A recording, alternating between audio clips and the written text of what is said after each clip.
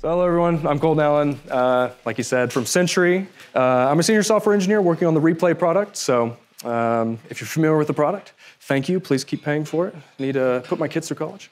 So today I want to talk to you about optimizing high cardinality aggregations. So, but before I do that, is it cool if I brag about my company real quick? Please say yes, because I already made the slide. We use ClickHouse at Century a ton. Century loves ClickHouse. It's a fantastic database, and we're heavy users of it. In fact, I'm pretty sure nearly every product relies on ClickHouse in some way or another. So we'll do, at peak, about 1.5 million rows per second inserted into the database, 40 million queries an hour, and we run on a cluster of, I don't know, somewhere around 140 servers. So I think that's pretty cool. I don't know how big that is to everyone else in the audience, but to me it's pretty big. And so a huge shout out to the operations and infrastructure team at Century, and of course the ClickHouse team. None of this would be possible without all those people, so thank you very much. The problem statement: you're writing aggregation queries and you're running out of memory. Or you're writing aggregation queries and they're slow. Now I know slow is kind of relative here, but I mean like significantly slower than just scanning the database or scanning your table. So before we talk about anything else, we're going to set up a sort of a mock environment we're going to work against. We're going to pretend we have some sort of hits product, and in that table, the hits table, we're going to record two things. We're going to record a user ID and we're going to record a URL. And the basic premise of the product is we want to be able to fetch users and return all the URLs that user visited. So this is the set of requirements I mentioned earlier. It's just been translated into SQL. So you can see there's a couple parts. There's the part where we group by the URLs, and then there's a part where we're performing the aggregation against the user ID. We're also doing this filtering operation here in the having clause, which I didn't exactly spell out to you, but essentially, it's going to be expected that people can filter against the data set in some way. So that's going to be one of the conditions we work against. Okay, so this query works really great. We run it in our test suite. Everything's perfect. We deploy it to prod, and immediately, the world falls apart. It crashes. We run out of memory. So the question is why? And we start reviewing this query, and we're trying to triage it, strip out anything that's not necessary. And as we're looking through it, we have to group, we have to select by these things because we need to return the URLs. We have to filter, and it really just doesn't seem like there's anything we can do. But there is something we can do. So if we're going to simplify the query for a moment, we're not going to worry about the having clause for now. We're just going to worry about the remaining components. So the first problem we're going to encounter is that this limit down here doesn't quite work the way you think it does. It does work the way you think it does in the sense that it does work in the way you think it does, in the sense that it will limit the result set. But our intuition kind of fails us because we may think that this limit means we're only going to aggregate 10 rows. In reality, we're going to aggregate every row in the database or in the hits table. And then we're just going to take the top 10 or the first 10 or however ClickHouse finds those records. So if we want to calculate the total memory usage of this query, it would be something like, at a minimum, basically the size of the hits table, but the number of unique user IDs and the number of URLs in the table. And that would give us sort of a minimum bound on memory usage. And of course, memory usage will exceed that. There's a lot of incidentals that ClickHouse will come across. Okay, so I don't like this particularly at all. So I don't want to aggregate the URLs for every user in the database. I just want to do it for the 10 users I'm interested in. So one thing we can do, and it's alluded to in the title, is that we can split our search queries from our data queries. So we'll still group by the user. This query is still, the outer query is still very similar. We're still selecting from hits, group by. But now we're doing this where clause. And the where clause looks suspicious too because it's very similar to our original query, except we're not aggregating by the URLs here in the select statement. So what this will do, this inner query, it's going to scan the whole table, but it's not going to aggregate any URLs because we haven't instructed it to. And then it's going to return 10 user IDs, whatever. And then this outer query is only going to aggregate the URLs for the 10 users that the inner query found. So now the memory usage for the data query is decoupled from the memory usage of the search and sort query in this inner block. And that's important because basically now we can perform this query and it'll return correctly. So now we want to add back in our having clause. So what we're going to do is we're going to put it back in here. But unfortunately, we're still grouping by the URL. As it turns out, it doesn't matter if you group by the URL in the select clause or you do it in the having clause, it's going to do the same thing. It's going to aggregate every URL in the data set. And this query will again blow up, and we've not accomplished anything. So let's ignore the outer query. We'll just call it done. And we're going to focus on this inner query and see what we can do to memorize memory usage there. So we know group array URL is going to aggregate every URL in the table. And we know that amount of data is too large. And we also know that our job is dependent upon getting this data back to the user. So how do we ask the question, is A contained within the set of B if the set of B is too large to fit into memory? So first things first, this is a URL column that's in totally unmanageable data type to deal with in these sort of situations. So we want to encode this value as something smaller and more manageable. So what we'll do, and this is kind of a subtle change, is we won't aggregate the URL. We'll aggregate the expression URL is equal to some operand. And this will give us a 1 or a 0. So now, instead of having a big array of strings, we'll have a big array of 0s and 1s. So in the average case, this will be significantly more memory efficient. It's still not good enough, but you can see we can still perform this operation and get back a correct result. Now that we have this array of integers, we can actually do something really special, and that's we can collapse them down into a single usize. So as we're going through, checking the expression URL is equal to some value, we can store it in a single integer rather than an array. So basically what we've done is we've created a bit mask, and we've then collapsed that bit mask into a single summation. So now this query is only going to consume the memory amount of a usize on your system. So if you have a 64-bit system, that'll use like 8 bytes of memory to hold each individual aggregation state for this condition. So we went from huge unbounded array to a smaller unbounded array to a definitely bounded single integer value. And so this is good enough for us to ship to prod because this value, does what we want it to do, and it doesn't use any memory basically at all to accomplish it. Okay, so you may not have seen the slide change, but it did. If you look at this operator right here, it was greater than 0. So before, what we were saying is some URL equals whatever. And we're saying if we saw a 1 anywhere in the set, greater than 0, to return true, and that basically means that the URL is in the set, the aggregation state would return. Now if we say 0, if the URL is not found in the set, it will only return aggregation states which did not contain Sentry.io in the URL column. We can also set this to 2 or whatever value we'd like, whatever integer we'd like.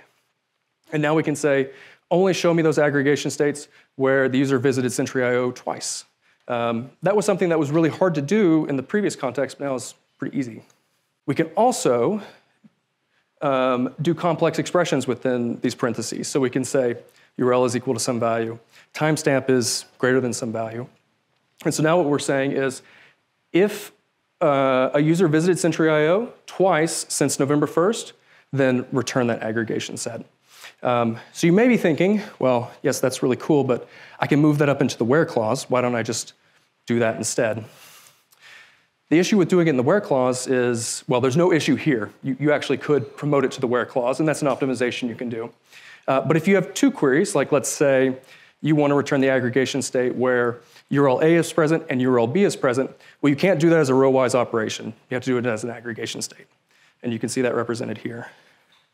So here I'm saying where Sentry was visited twice or Instacart was visited at least once. By the way, shout out to Instacart for hosting. Okay, so this is a cool query. ClickHouse is tracking all sorts of metadata, and this query will fetch it. So it has a ton of performance insights relevant to what we're trying to accomplish, but one of the particular insights is memory usage. And you can see if we run this query, everything's about the same. We scan the same number of rows, same number of bytes, but the memory usage is dramatically different.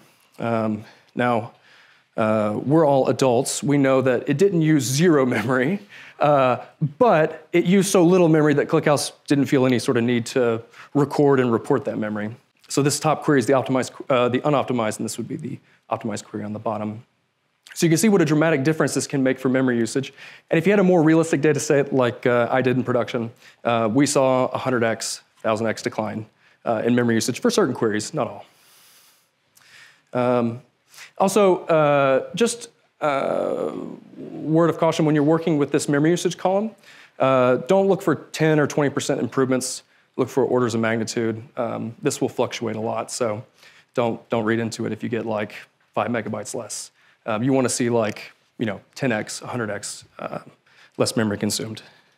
Let's digress and talk about granularity and how we can manage it. So we've changed the query a little bit. There's now a timestamp column in the hits table. The granularity of this query is to start of year, and the period is also the year of 2023. So we know this query will return minimum 0 rows, but at most 1 row.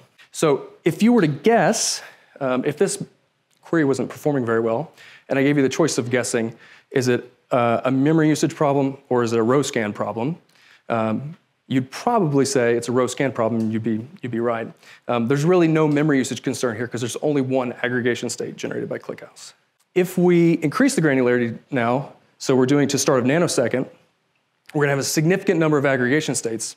Even though we're scanning the same number of rows, this query is gonna perform significantly worse because the amount of memory we consume is, significantly higher. It's the cardinality of the aggregation key that's going to drive memory in this particular situation. So if you want to fix this query, the correct way to do it would be to alter the period. If you're going to sort or aggregate by nanosecond, you probably want to have a period of about a microsecond. But if you want to query over the period of a year, you should probably use a granularity of maybe a day. It really doesn't make sense to use this. There's a granularity periodic mismatch. But if we're aggregating by AD, and this query is failing, we can't change the granularity of a user ID. It is what it is. And we can adjust the period, but there's no guarantee that the period will contain less cardinality. You could have the same amount of cardinality in a smaller subset of the period as you did in the larger period. There's no guarantee that cardinality would change because the two are no longer linked. This is totally determined by just sort of the patterns of the way the data is ingested. And there's no easy answer to fixing memory usage in this particular query. Everything we do will require some sort of trade-off. So one thing we can do is sampling. Now, ClickHouse has sampling built into it. I haven't represented that here, but it'll work very similar. I've chosen to do it manually. But basically what we're going to do is in the where clause, we're going to hash the user ID, and then we're going to use the modulus operator, and then use some value. In this case, 10. So we're going to use 10% of our data set to compute this aggregation. What this will do is it'll take an aggregation state of 1 billion and reduce it to 100 million. And if you can make this operand larger or smaller, depending on what you're trying to accomplish. But basically, this is a good way of cutting down the number of aggregation states possible. Important note: this is deterministic for. This is deterministic, so if a user ID matches this condition, obviously all the user IDs will match, so your aggregation states will always be complete, but you'll miss 90% of your data. So if you want accurate aggregations, this is a good step, but if you want the broadest representation of your data spread across as many rows as possible, it might not be the best. Also, because this is deterministic, you always select the same 10%. So if you want to get that other slice of 10 somewhere else, you'd have to change this value here. So ClickHouse exposes this settings keyword, and there's two particular settings that I want to apply with you today. So one is max rows to group by, the other is group by overflow mode. So max rows to group by is really interesting. It's somewhat misnamed too. The rows is it's saying that it's going to stop. It's going to limit to. So 1 row, the maximum number of rows to group by is 1. It's not talking about rows in the table. It's talking about the intermediate aggregation states before you return your response.